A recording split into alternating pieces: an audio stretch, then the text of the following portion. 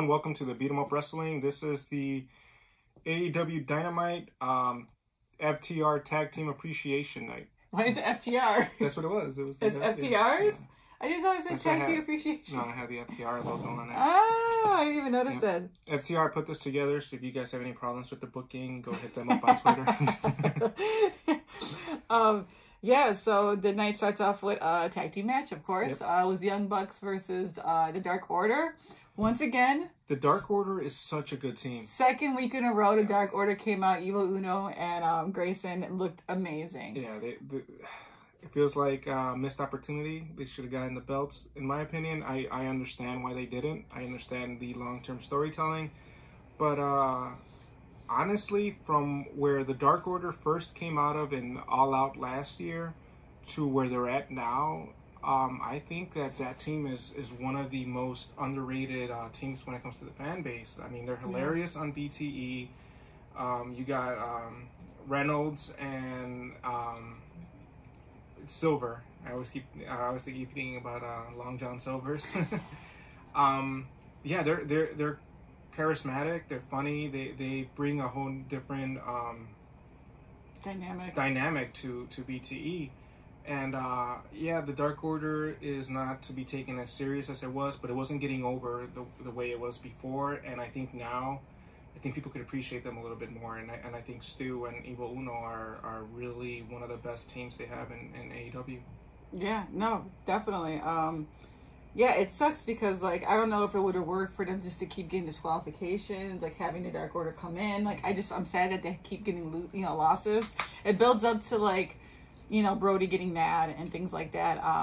Especially with this last BT when they're doing the baby back ribs, bit, and and the elite gets pissed because that was their thing. They were supposed to get that contract with Chili's. And I think they did get Chili's to be a part of it because they used their logo. They used their logo, and it was funny because then you have Brody that just screams out like, barbecue sauce, like with so much fierceness, and it was even like, yay, barbecue sauce. It was so scary.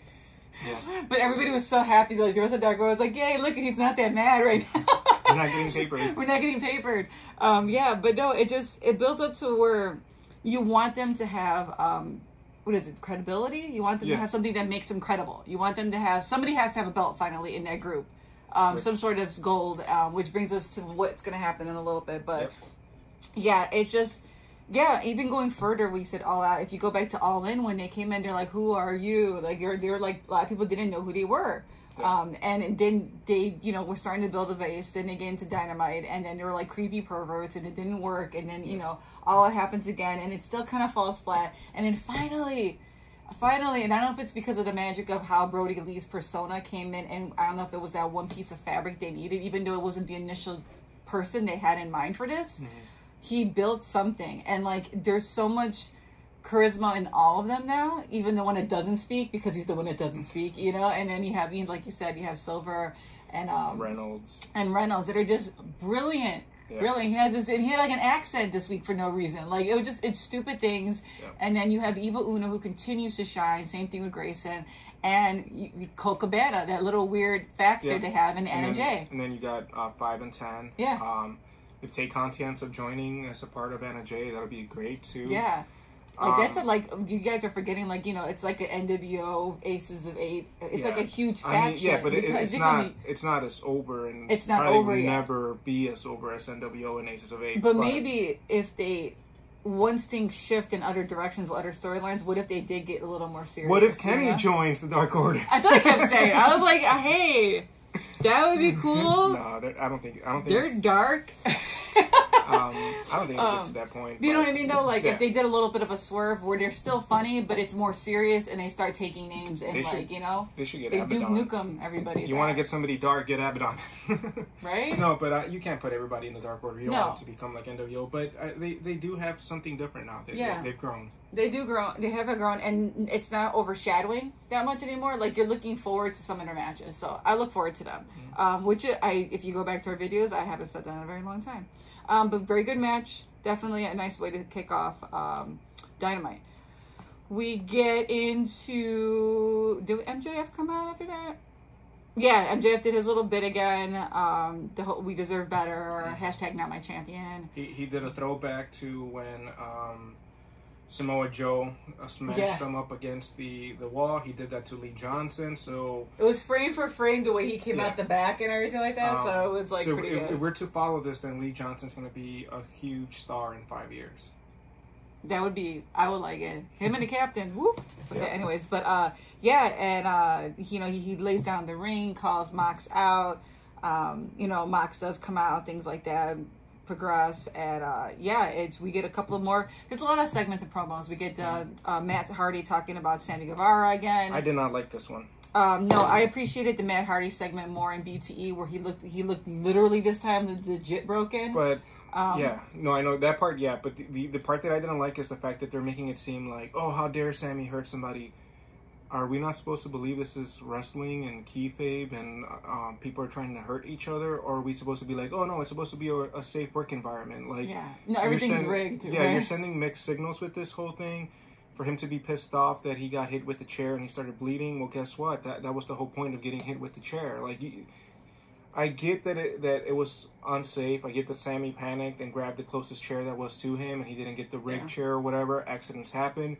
But in wrestling, red equals green, meaning Becky Lynch, Britt Baker, go with it. Like, Well, they did. They went with it in BT, which is weird because when they approached it on Dynamite, they approached it from a different angle. It was weird. And then he beats up a ref just because he has the jacket. Okay, to be fair though, he really looked like Sammy from behind. Yeah, but I just found it like... Yeah, it was, I mean... I don't like where they're going with it. Like, I like the beginning where they're like, hey, Matt won't really like Sammy, and he sees Sammy as the next him. But then now, oh, you hurt me, so now I hate you and I'm going to kill you, and, like, I'm beefing at you on Twitter. It's just like, so you want us to believe that everything else was fake, and now that he hit you and cost you 13 stitches, now it's real? Like, it's just weird. And that might just be me nitpicking at this point. Because I know that Matt Hardy and Sammy have been working on building the storyline way before this little part. I hope this is just a speed bump, and I hope that, like, I know that they could bring a good match. So that's what I have to say. No, I from my angle, looking at the time that has passed since Sammy was gone, looking when he was here, it almost doesn't make any sense that there's a big deal that he got hit in a chair. Because you ran over Sammy twice. Yeah. Like, you know what I mean? Like, you already did X amount of things when you were a different persona. And if you don't remember that through the multiverse, then that's not our problem, and I don't care. Yeah, I don't know. That's a good point. He did run him over twice. He beat the crap out of Sammy. Sammy was having PTSD at one point. You know what I mean? Like, so to be fair, the chair shot was like, that should have happened. Yeah. If things wouldn't have transpired, that would have happened a lot sooner. And so I like the play on that Sammy's like a little more cutthroat when it comes to Matt. Matt taking a backseat's a little weird for me. I hope it plays out better. I hope they're working things out. Yeah. But for me, I would just like, dude, you try to run him over. The first time was like, okay, it was a huge setup, and the second time was completely on purpose, and you and Kenny looked amazingly like insane. But like the thing, and then Kenny freaking One Wings Angels him from like he died. Everybody killed him during this the stampede. I would be like, but yeah, like I think that instead of playing this angle of, oh no, now the Bucks want to fire Sammy because he hurt you. Well, that was more of like it was. Yeah, it was I know, but I'm just, no, it was on BTE. Oh because So that whole thing where it's like, get rid of them. Like really, like they should have just used it a different way. They should have used to propel Sammy, saying like, that's right, I cut you, I gave you 13 stitches, and it's gonna be worse next time. I don't know, put more heat on Sammy. Put it like they really hate each other now, and this would be a huge feud instead of like coming off as weird now. Like, at least that's my opinion. Let us know what you guys think in the comments. Yeah, definitely. Then we get into what I think should have been the main event. It should have been Cody versus Scorpio Sky. This was a great match. A lot of storytelling, a lot of little things that you could see happening. You could see Scorpio being aggravated with his position, where the road is taking, led him. Even at the end, he kind of didn't want to go by Cody. He kind of just was like, done with it. You know what I mean? And I like the heat on him. I like that kind of, you don't know where he's at with SCU. You don't really know where he's at in his mindset. And then once again, Cody showboating, Arn getting upset. He came out with not just Brandy. He came out with, Dustin too. Like, he came out a whole party, and here he came out by himself, which was like, SCU isn't a thing with Scorpio anymore. I don't know, he hasn't really been around them as much. But yeah, he came out solo. I liked the way he kicked down the door. There was this whole like drama to it. Yeah. And I said he wasn't going to win, but I think it would have been a more service to the character and to the building of the story if this was the main bout and not the main bout we got. I like the match. Scorpio Sky has been dominating. This was the match of the night. This was the match of the night. And once again, it's Cody's really putting... And yes, okay, we want the belt to change over, but that's not... We're not trying to downplay how much Cody's put into work for this, like he always says. He's put out great matches. I can't really say a time where I felt the match was off. I know Sonny, there was a couple of little missteps. I like the Sonny match. But I know people have picked on it, but no, I'm saying, but if I really had to look at everything, like there was like 1 or 2 missteps. But once again, like what's his name, Brian Alvarez was said, like, would you rather have weird ass camera angles or botches are a part of real life? Not everything comes off perfect. If you want something perfect, then it'll be a movie and it'll take a bunch of edits. Even Neo missed his punches with Mr. Anderson. Not Mr. Anderson, the agent, Mr. Smith, Agent Smith. You know what I mean? Like, it's not going to always work. And yeah, it just sucks that people keep on thinking that it is. So I'm going to, unless you want to add something more. No, go ahead. Okay. For me, it felt like you have misused Scorpio Sky yet again. Okay, I get it. The belt got a new coating. It looks awesome. I do like the new coating that they put on it.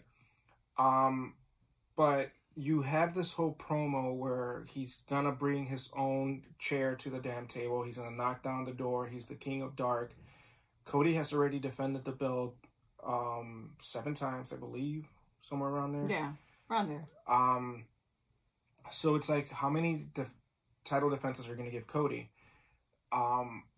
Cody does not need the belt at this point. Scorpio does need the belt at this point. Your company is being attacked for its lack of diversity, inclusivity, and representation. Here you have a bona fide star in Scorpio Sky, which you, Mr. Rhodes, before the company set out, said that Scorpio Sky deserves to be a champion for a company, and that the other company doesn't represent minorities as they should. They don't give them opportunities, but AEW is going to be different. Now, correct me if I'm wrong. That I paraphrased the quote that he said. I'm not attacking Cody at this point. I'm just bringing up what he said. I think that the way that it built up, Scorpio Sky would have been amazing to win the belt. It would have gotten everybody buzzing, especially if it was the main event. If this was the main event and Scorpio Sky gets the brand new coating to your belt, like it would have elevated his stock, and it would not have hurt Cody at all. That's just my opinion on it. Yeah, I don't know. For me, it's just it's wasted breath talking about the way things are being branded and being pushed. You know, like we didn't get the Lucha Bros this week, even though it was tag team. We didn't get a match with Santana Ortiz. Well, the way they explained it was that FTR does not respect the Lucha Brothers, because they don't use the tag ropes, which they did not use tag ropes today, and that was one of the rules that FTR had made. And that they don't really represent real tag teams. So I could see I get it. I don't care. Yeah, FTR gets to do a day, but tag teams that have been there forever don't. Yeah, like you guys just got signed. Excuse me. Like, were you guys there at All In with Kenny Omega and Pentagon? Like, you know, like those were like defining moments in the organization too. But for me, it just goes back to like, where's the color at? Because then all we got was Scorpio Sky. Like, it's a lot. Of... We got Private Party putting over the Hardy Boys. Yeah, and that's cool and stuff like that. But, you know, when it's a tag team appreciation night, you would think that even if you would have had like an interference, like, you know, like we do get one, Santana Ortiz comes out a little bit later, but, you know, like... Or talk about the fact that Private Party was the upset on your tag team tournament. Just bring that up real quick. Or just have, like, my thing with the tag team appreciation thing was that you had Private Party, they set a spot, but you could have had everybody together. You could have multiple tag teams. Like, we know there's kayfabe or whatever, but we also know that they talk outside and everybody intermingles with each other on BTE. They could have just all sat down and be like, you know, like, no. You know who's the best tag team? They could have just been throwing it down like who they wanted. They could put a quick little photo, and it would have been a really cool thing to see organicness in how much they loved wrestling, the different tag teams. Just like with the women, like I felt like they could have had a few women sit down and be like, oh, I remember that one time when, Matt Hardy did this. And even if they talk about the Hardys, or they talk about Rock and Roll Express, or even like the Young Bucks, or Arn and Tully. But they could have had a group of women be like, yeah, I remember when I was 12 and I saw, Arn do this or whatever. And they could have just had that. It didn't have to be tag teams talking about tag teams, and it didn't have to be just men talking about the men. You always want to break down the barriers where they're just wrestlers. Don't think about it as female wrestlers, male wrestlers. They're just wrestlers. Yeah. So that's my 2 cents on that part. The only reason why I say that is because we're getting into another tag team match. But before I say that, Brody Lee did come out and challenge Cody on Saturday, August 22nd, which is the Dynamite. They get switched because of the NBA coming back on TNT. For the TNT belt. I hope that Brody loses somehow to a disqualification. Something happens. You said Brody loses? Brody, yeah. You want Brody to lose? No, if he loses, I don't want it to be cleanly. It better not be cleanly if he loses. If he wins and doesn't get the belt, then that's fine because of interference and stuff like that. That's cool with me. Okay. If Cody has to win, it needs to be in a different direction because you can't have Brody. I don't know. Once again, Dark Order. We're talking about it. You want momentum. I don't want to see Brody lose momentum again because he's becoming this really cool character. I like how he stole the belt. I was telling him this. He stole the belt from Moxley, so he stole the old belt from Cody. And I like how he's like, I'll just give you this old one. Kind of like it's a toy now. It doesn't mean anything. I like that whole angle. And he's menacing. He's a big guy. He's a good wrestler. We don't see a lot of him all the time. So I enjoy when I do get to see him. Yeah, I think that if Brody does not win the belt, no matter what happens, if he does not come off with the belt, that's it for the Dark Order. Yeah. You can't have a cult leader fail not once to get the belt, but twice to get a belt. Yeah. If Cody retains the belt, how can you have Brody Lee papering people? How can he say, oh, you're going to be successful with me? How can Anna Jay follow him? How can Ivo Uno and Stu Grayson follow him? Why would Colt Cabana want to join the team if he wants to be a winner? Why would he join a team of a guy that can't even get the belt? So yeah. I think you guys booked yourself into a corner in pushing Brody Lee in this. Unless Brody Lee comes off as your new TNT champion, you're going to do a great disservice, not just to Brody Lee, but all the members of the Dark Order. Yeah, it's a really good angle. But yeah, he can only be angry that they missed out on Jungle Boy, missed out on Hangman, and all these other opportunities for so long before it's like, well, I guess, nice guys finish last, even though they're not really nice, but it's just like they're never going to get it. Yep. Always the bridesmaid, never the bride. Yeah, and it's like, so you're going to go around papering people for losing matches when you can't when you can't. And yeah, he has to win because technically Evil Uno could be like, so we get into a really good bout again. The next match was Hangman and Kenny Omega versus Jungle Boy and Luchasaurus of the Jurassic Express. For the tag team championship. And Marco comes out with them. I just enjoyed. It was a good match. Once again, Jungle Boy had a few little missteps. He missed. He was going on the ropes, and I think he slipped. That could be just because I don't know if they're disinfecting in between matches too. I don't know if they're doing that. It's hot. It's sticky. But it still was a good match. I'm just enjoying Kenny losing his shit everywhere. Yeah, I enjoy that. But how many times have we seen this match? How many times have we seen Kenny and Hangman go against Jurassic Express in different iterations?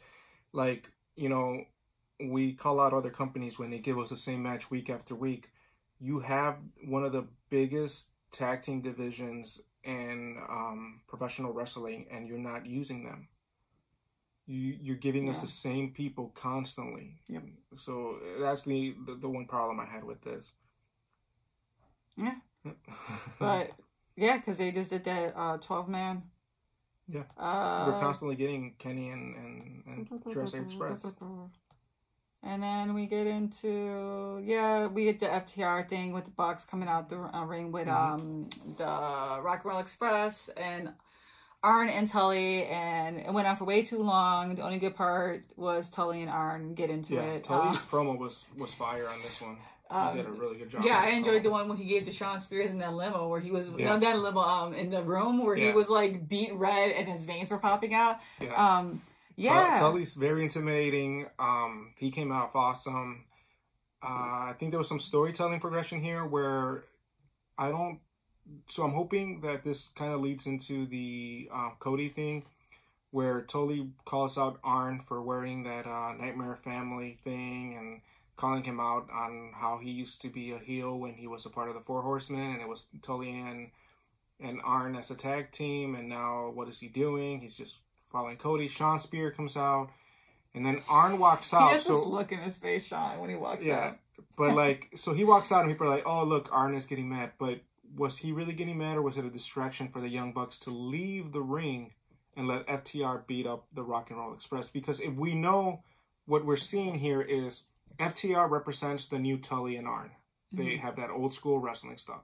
Rock and Roll Express brought the high flying, all that stuff that the Young Bucks now represent. Yeah. So we saw the past and the future right there in the ring, which was really good and subtle storytelling. And I really liked what they did here. Did it go a little too long? Yes. But at the end, it built up for what we're going to see, which is FTR is a heel. They really don't care about the Young Bucks, and they're just buying their time until they beat the crap out of them. Let's also just point out that they did jab at them for not having titles. Yeah, totally. They're the ones, they're pretty much two of the best tag teams, but the tag team belts are on two guys that are not really a tag team. But the real good, best tag team in the world. Yeah, but just to say that Kenny and Hangman are fire. That's all I'm saying. Y'all thinking Young Bucks, woo-woo, and FTR or whatever. But yeah, no, Kenny and Hangman, they became a tag team. They have really good chemistry. I just like the fact that they were there to like represent tag team appreciation, and also the table turned into just like, you guys don't even have to go. Like they just drank too much before they came out there and started. And Matt was like, "What the hell?" Tully saying it how it is. And Tully just jabbing his pointy little like bony finger in Orange's chest, and Orange is like, yeah. I like the Tully part the most. Too much Geritol in the ring. It was just too much. It was going too much. Yeah. But we do get Jericho talking about, because Mike is back as a referee, so he's telling him just like, look at the other way, doing an Orange Cassidy match. So we get another spot. We also get a Santana Ortiz with the best friends, messing up. Yeah, that was weird too. Messing up their clothes. So we get a lot. They poured bleach. There's a lot of spots here tonight. But none of them had to do with the women. We do get Hikaru Shida versus Heather Monroe, and it was a very short match. 2 minute and 12-second match. So I don't even want to get into it because we're already getting long in this, and I don't even want to talk about. But Heather Monroe is super talented. Go check her out. She's done some amazing work. And it just, I loved seeing her, because when I saw her, I was like, oh my God, she's going to be on Dynamite, because they didn't announce her until the match started. And then we get a 2-minute match, and I'm like...